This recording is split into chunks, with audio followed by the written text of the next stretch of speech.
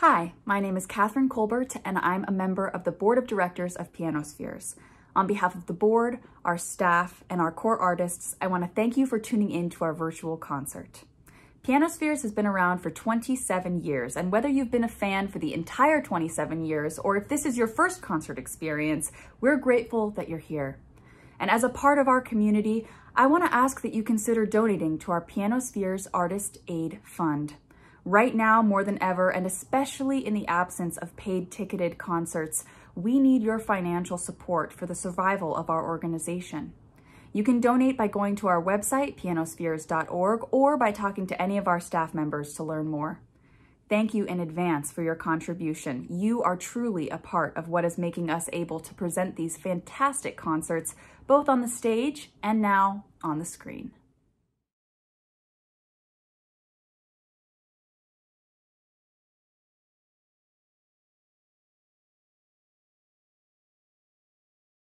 Let's start with the first piece that's on the program, Schubert Variations by Lee Hoiby, and just how a variation form works and what can we listen for? Our most rudimentary sense of variation is a given fundamental theme or a given set of harmonies. Sometimes it's just a progression. And in a much older sense, a variation elaborates with a very strong presence of either the melodic contour that it's varying or the harmonic structure.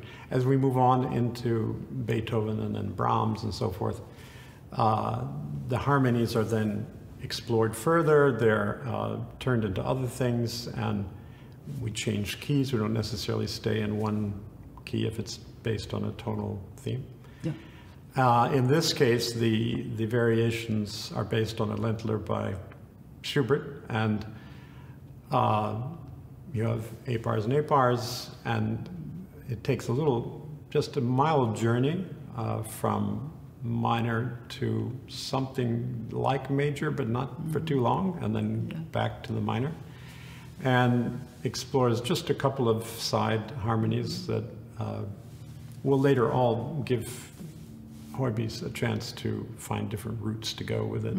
And so I'd say each variation is more like a portrait. These don't have quite the through feeling of some variation cycles, or as we've come to maybe see in a developmental way, that each variation needs to lead consequentially to the next, or by opposition of, through contrast, maybe that's another way. But there is a build-up in the final variation, so there's a kind of dramatic conclusion to everything. But one kind of imagines that he took each variation to be a isolated little moment in itself, and that it's a sort of a vignette.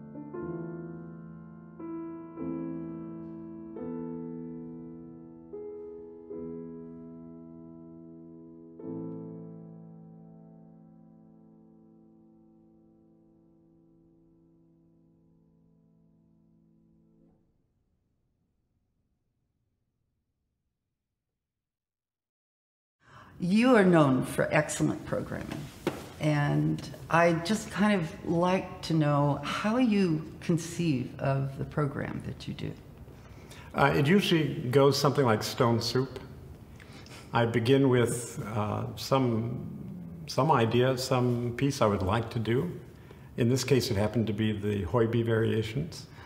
And as time goes by, I start a little bit waiting for the universe to send me things. Also, I start to think of things that might marry well with this piece. Or as I get to try out many works, I wonder what is the kind of principle happening here, or are there little reflections happening from one piece to another? And then before you know it, you have a bunch of works, and then you try to find a coherent shape for all those. In the case of this program, I'd have to say that it's with a wry glint in my eye that I basically call it variations and studies, because that's like the most archetypical way that people might think of the driest aspect of doing contemporary music.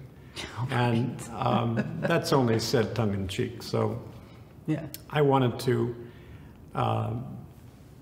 give voice to the fact that I had assembled some works that have a principle of variation involved, and then others that explored the word study in different ways, because a study isn't always about working out your fingers. It's about exploring musical ideas.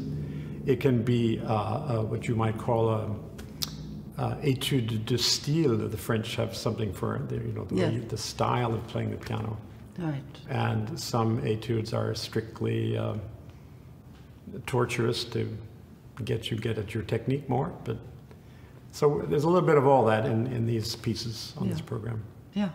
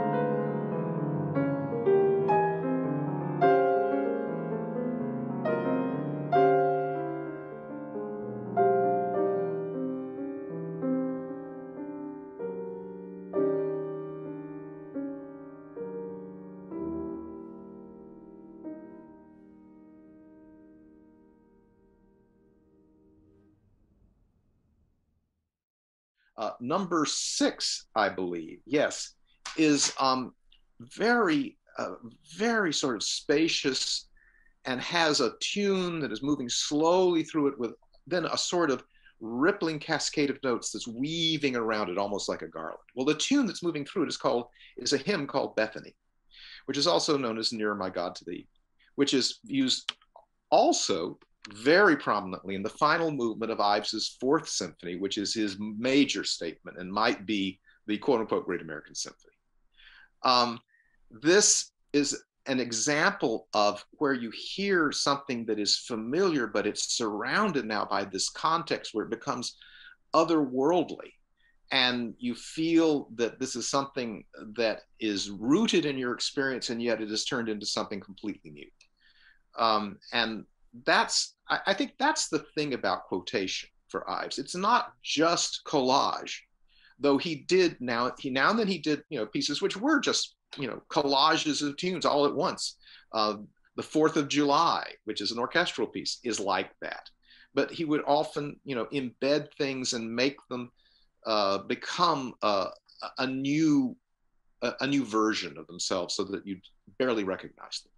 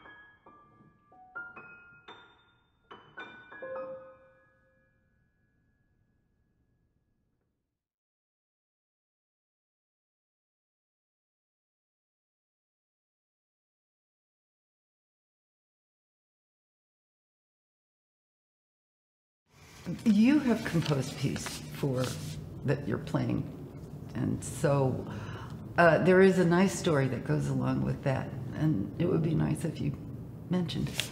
The reason I wrote this piece was that I was in the mood of being inspired by the Debussy etudes, for which I did a project commissioning other composers. This was the Debussy project that we did a couple of years ago. I think it was 18. Yeah. And so in the process of doing that, I did write one myself, and I also used an electronic track for that. But as happens with composers, deadlines start looming closer and closer, and you begin to get a little nervous. So I thought, well, just in case, I think I should have maybe one or two other things kind of ready to go. And I ended up... In case you're... Yeah, and so I did end up working on material for an octave etude. I mean, the octave etude is the final of the set. Yeah.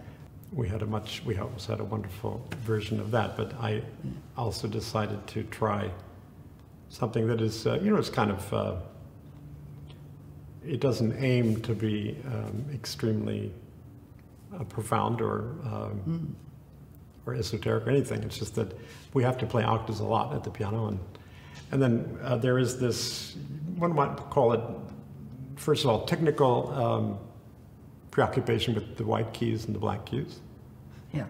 Just in all kinds of music. Yes. But then as the 20th century progresses, it becomes a compositional preoccupation too. One person famous for that was Berg, who liked collections of notes that used white notes and then another collection of black key notes, but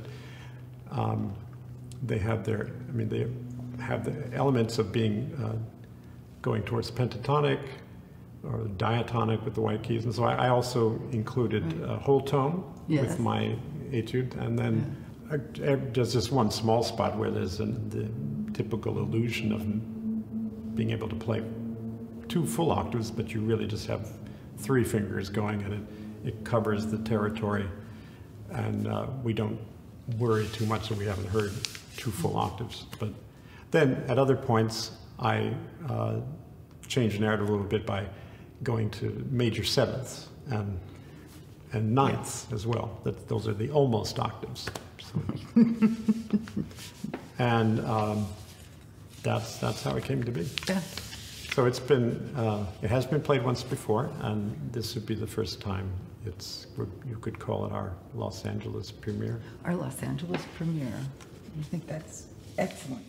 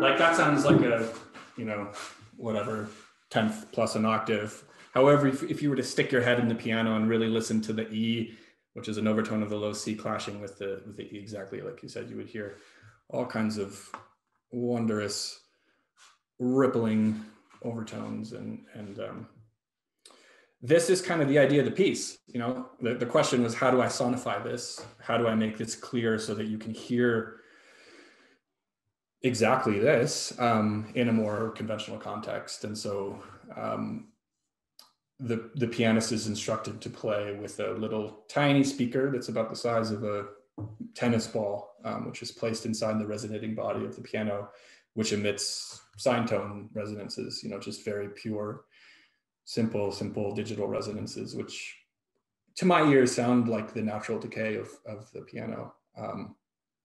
And there's this, it's an 8-minute exploration of how these kind of resonances play off one another. It's very slow and it's very patient, but I really like this. I think this is one of my favorite pieces. It's for some reason, pieces of mine, I should say.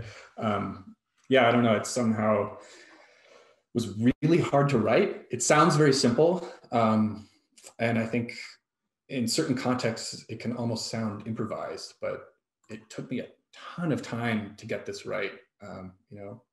Composing music for me is much more difficult when you're dealing with kind of super slow, glacially paced material. So it was a hard piece to write, but I think it's one of the pieces of mine that I actually will listen to on occasion.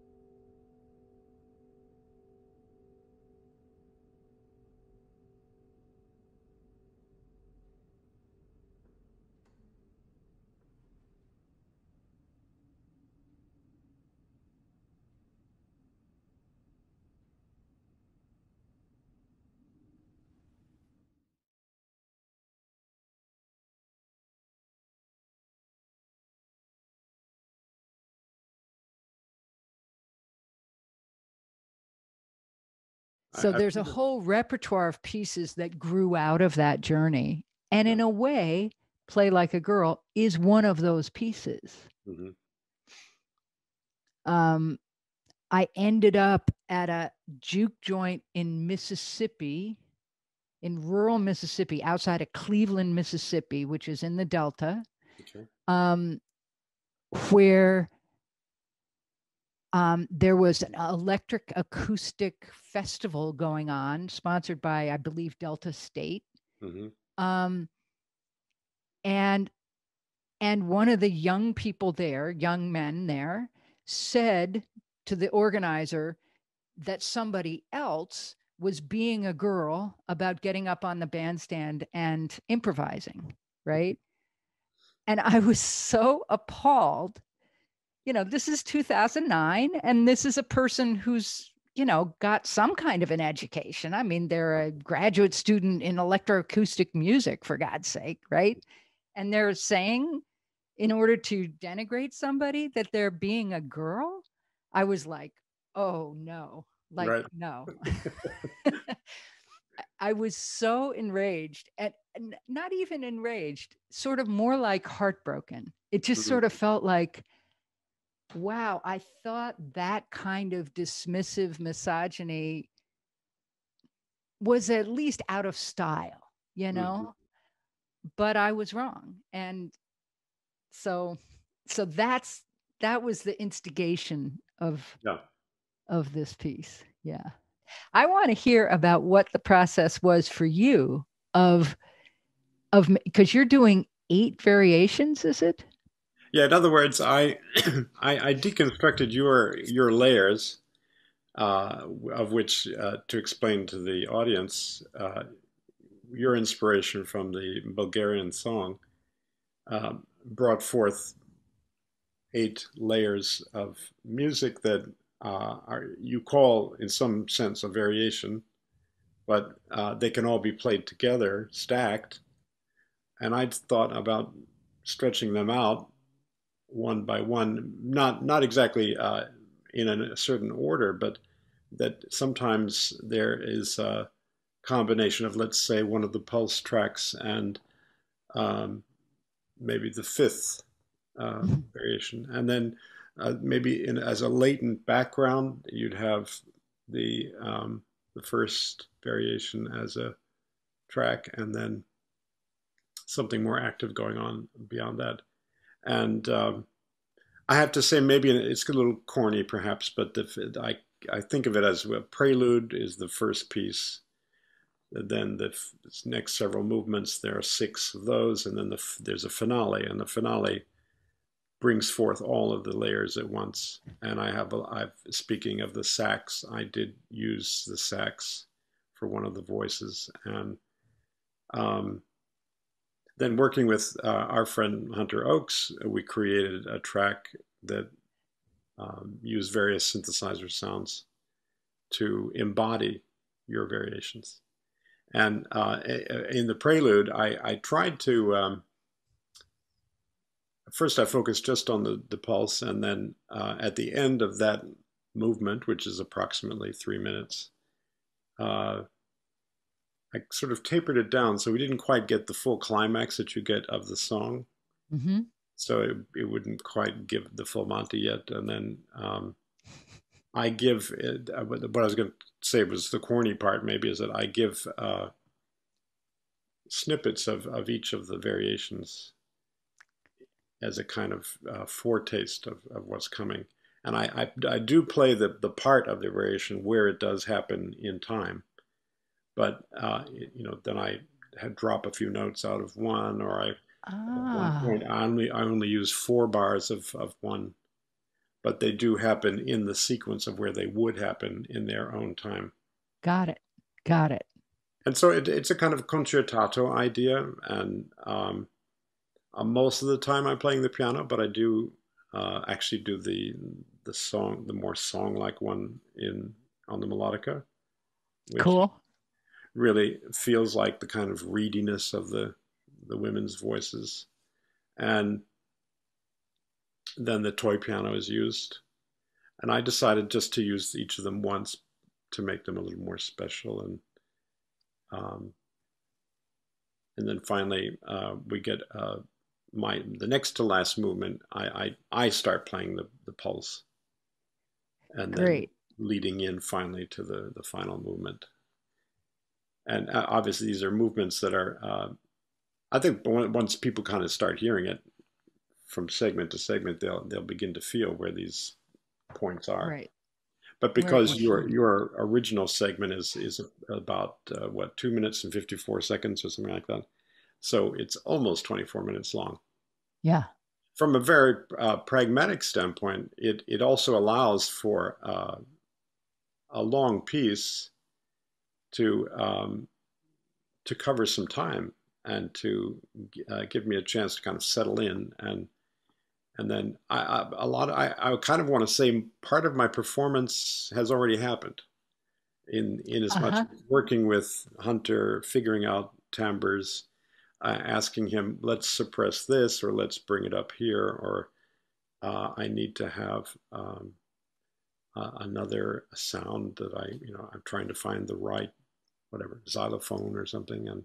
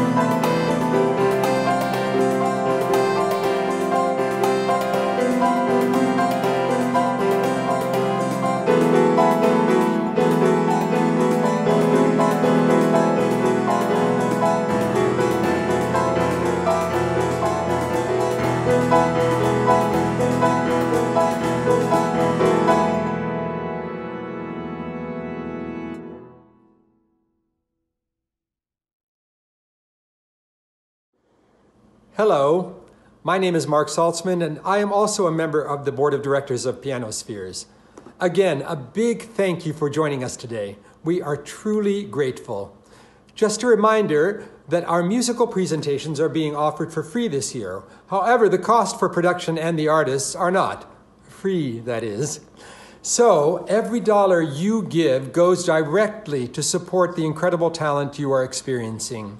If you can, please donate to our Artist Aid Fund through our website, pianospheres.org, or by speaking with any of our staff members who will be happy to assist you. Once again, I want to personally thank you for being here today and for any financial assistance that you can provide us. See you at our next event.